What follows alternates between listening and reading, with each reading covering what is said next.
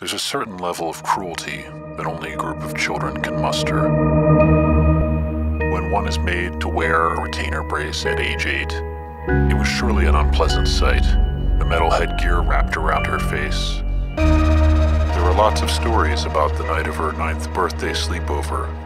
Kids say she willed her metal brace into massive jaws, incising her way through the house. But it was no fault of her own. Mandible Judy isn't a nice name for a quiet little girl.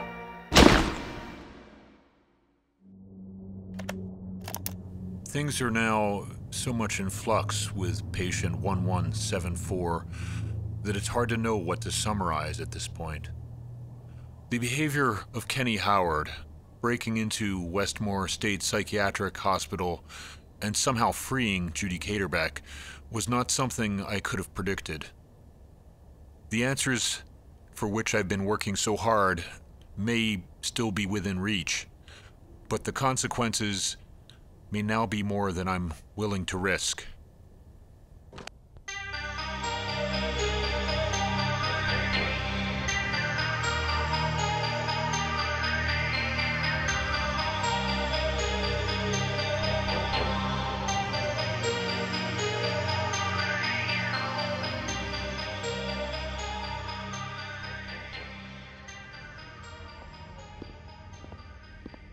Ms. Rudolph, we've been looking for you for some time.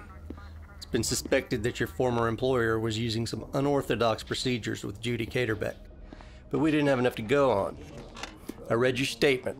It's a good thing you came back to testify. You have no idea what a relief it is to hear you say that. But we gotta move fast. If Fusi hears you're in town, he'll take measures to cover his trail. Captain, is there any news about Judy? Have they managed to find her? We've had reports from the New York State Police, but they haven't been brought in. They were heading south, though, so they may be on their way to us. We don't know yet. But if the three of you wouldn't mind, we could use a positive ID and assistance finding evidence at the crime scene. I think we're all in. Absolutely. Marco, we've been updated every few hours on your dad's condition. No change at the moment, I'm afraid. We're all rooting for him here, son. He's a fighter. Thank you, sir. I appreciate it. All right, we're moving in today, so sit tight and I'll set things in motion here. I'll get a car to take Mrs. Kaderbeck home. I think I ought to do that myself, Captain. I'll make sure she's all right and be back in less than an hour. Okay, in the meantime, Ms. Galliard, there's someone free to take your statement now. Come with me, please. You okay? I just wish there was better news about my dad.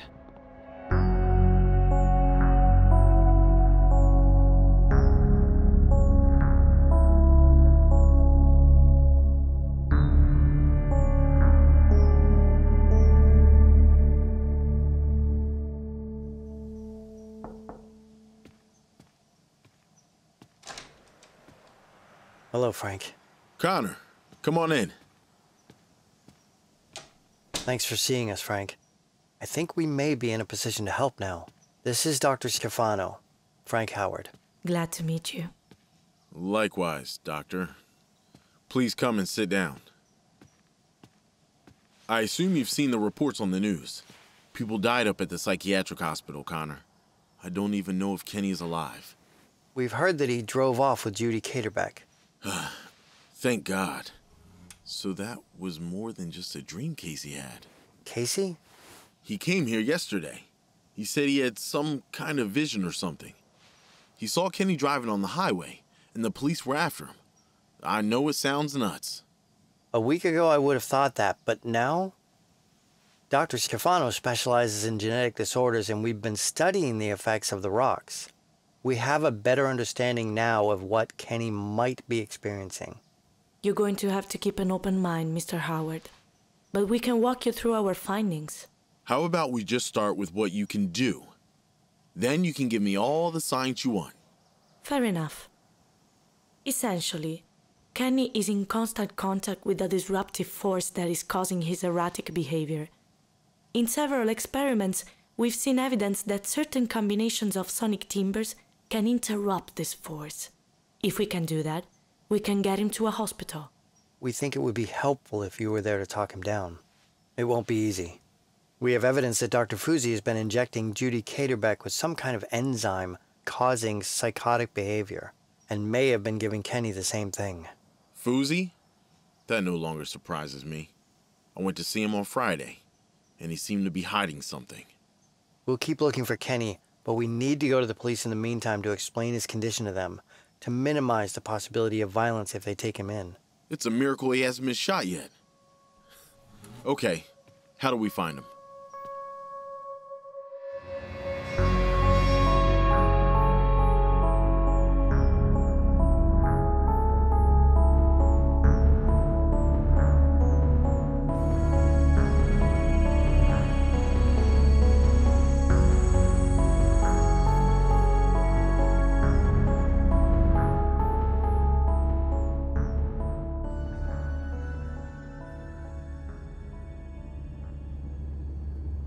It doesn't feel right. Being here without Bo. I gave you the number of the holding facility if you want to check in on him. I promise, as soon as Fusi is in custody, I'll drive you back up there to see Bo, okay? I was wrong about you. And maybe I was wrong about Dr. Fusi. I trusted him with our child. And now look what's happened. René, I'm so sorry. We'll get through this. I just have to go back to the police department now so I don't hold anything up. We're gonna make sure they put Fusi away for a long time, René. Why don't you go inside and make yourself a cup of hot tea, and I'll be back in a few hours. Here's my little Judy now.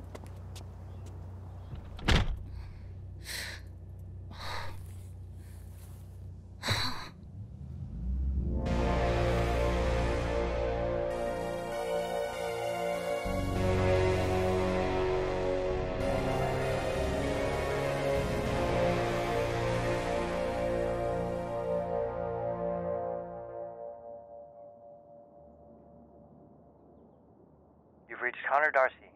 Please leave a message and I'll get back to you. Darcy, this is Dr. Fusi. Please call me back at my home number. I need to talk to you about the situation with Kenny Howard. I don't know how much you've heard, but... Dear God. Judy, what happened? What? She's not talking to you. She's not really talking at all anymore, in fact. I guess it's hard with, you know, the whole mutation thing going on. Kenny, why are you here? Listen, son, I can help you. I know you must be confused, and I can treat you and make this all stop. We just have to... Oh God, no, Judy. I can help you too. I know what I was doing wrong now. Oh, you were doing everything wrong, Doctor. But it turns out we're okay with it. Aren't we, Judy? In fact, we really need to get the rest of that super enzyme stuff you were giving us. We thought, well, really it was my Uncle Pate's idea. He says we need more of it. Now. It's at my office, Kenny. You can meet me there. I'll take my car. No. You're coming with us. Yeah. Yes, of course. Okay.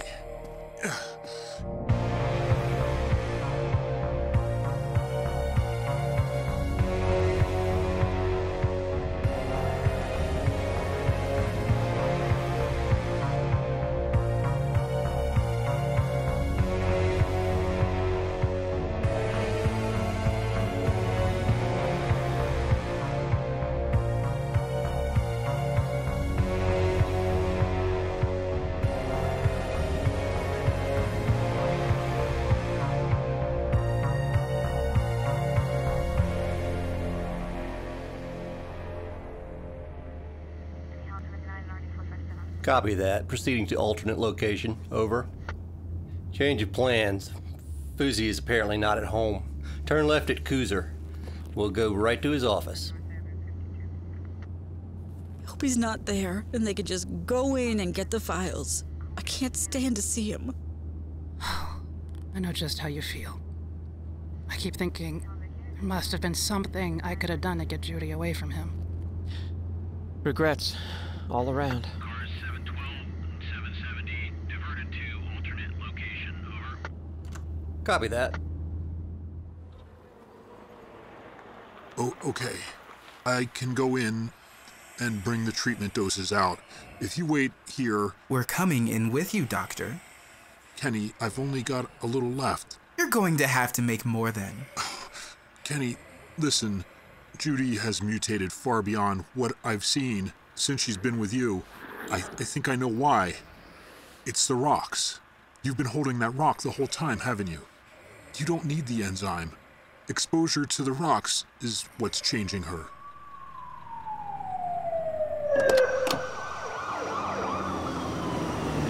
Two, three, 4 cars. Did you call the police, Doctor? Everyone, freeze where you are. Oh my God. She's changed. Again. Kenny's still holding one of the rocks. Sir, should we... What is that? Steady, patrolman. Keep your weapon on him. Anton Fusi, step forward. Away from the others. Officer, I don't... Captain, the rock! It's dangerous! This has gone far enough, I think. Cover your ears.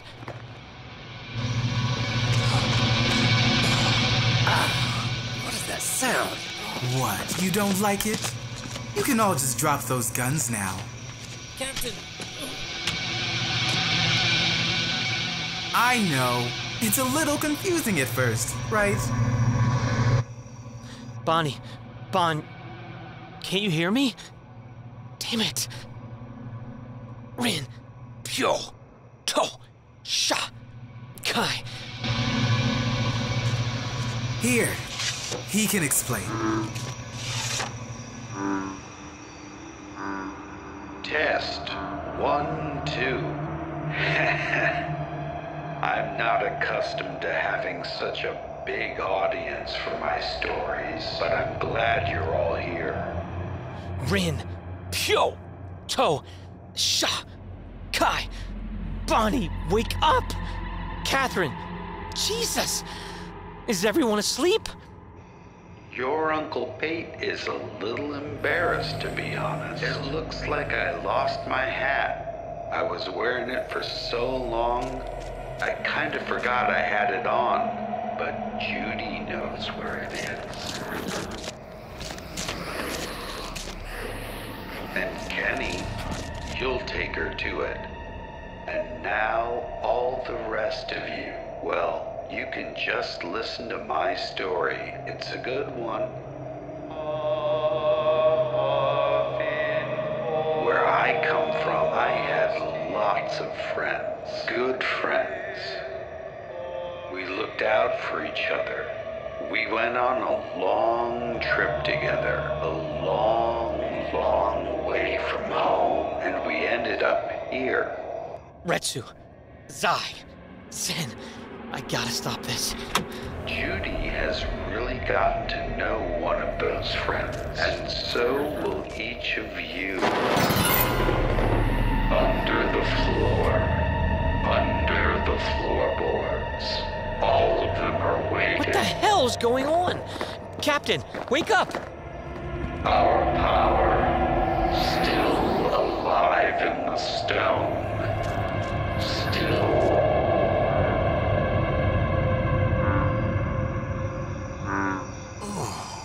What happened? Captain, wake up!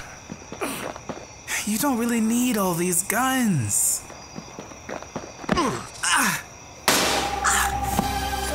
Fusi, wait! All right. Everyone just back off. Catherine, wake up! Marco, what happened? Fusi has a gun. Stay back. Dr. Fusi, no! Please! Doctor, please, don't hurt Judy. She's just a child. You. Both of you. I can't hurt Judy. I was helping her. Stay back. Bonnie, get down. God, what have I done?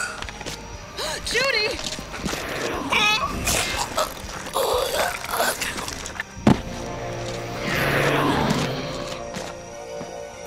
Judy, get in the truck. Are you two okay? All units, 2 officers down. Yes, I think so. Requesting backup. Oh my god! Fusi! Oh, she just bit his head right off. Oh god, the captain's dead.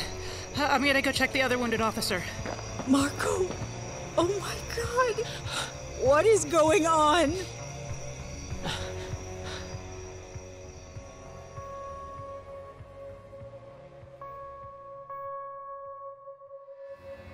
Continuing tape 43. 3 days ago, I was speaking to Magnus Becker when I had the strange sensation that his cold, calculating gaze seemed somehow familiar. It dawned on me that I had been seeing it every morning in the mirror. I was suddenly and strangely filled with doubt about continuing with the enzyme experiments. On the drive back to East Haddam, I began to reevaluate the ethical aspects of my work. If I could see where all this was leading, would I continue? What questionable actions have I taken that should have marked the moment that I abandoned this research and allowed 2 young people to live normal lives? Maybe it would be simpler for me to put my things in storage and move away. I need to call Darcy immediately. I can still put a stop to this.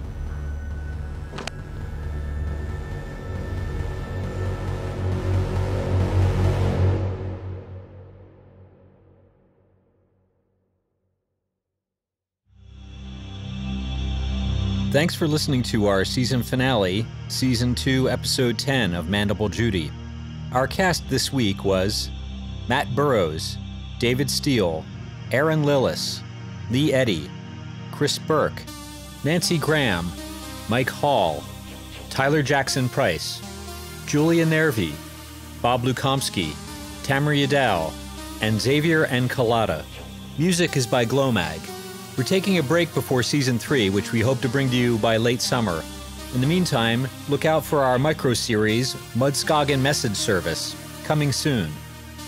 Follow Mandible Judy on Instagram, Twitter, and Facebook, and please subscribe on iTunes or wherever you listen. We rely on support from our listeners, so please help us keep the series going at patreon.com/mandiblejudy. Thanks, stay safe.